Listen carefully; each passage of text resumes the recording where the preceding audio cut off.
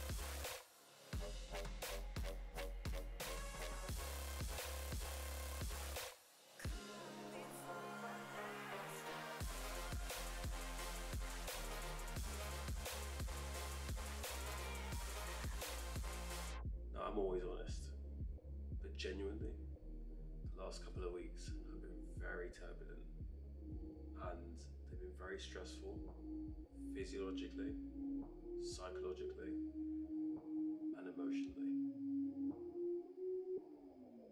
And I've had to remind myself I need to slow down because a lot of these things have happened and they're not pleasant. There's been a lot of change, loss.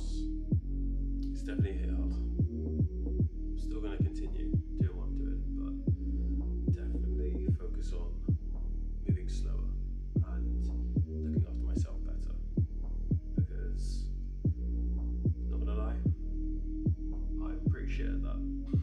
Looking after myself when it gets very intense. I've definitely learned to take a step back, take a deep breath,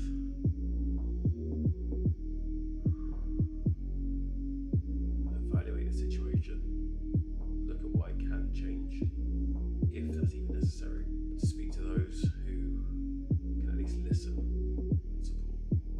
I know that this weekend I've seen quite a few people and I've helped them out, and they've given me a lot of positive feedback and a lot of emotional support, and that will always be in my heart.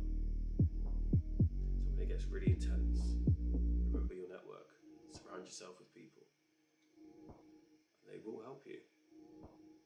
Now I'm going to keep this video short and sweet this week, but remember, if things are happening that are out of your control, do open up and talk to people, because the one thing I used to be very guilty of, and sometimes I catch myself starting to do it as well, and that's bottle it up.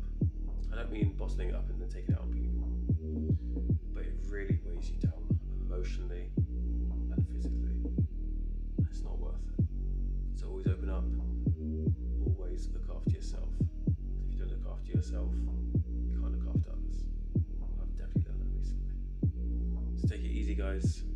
Sending you positive vibes as always. Much love, and together we'll make the movement and we support each other. I'm going to show my most recent upload some love, and I'll see you all on the next one.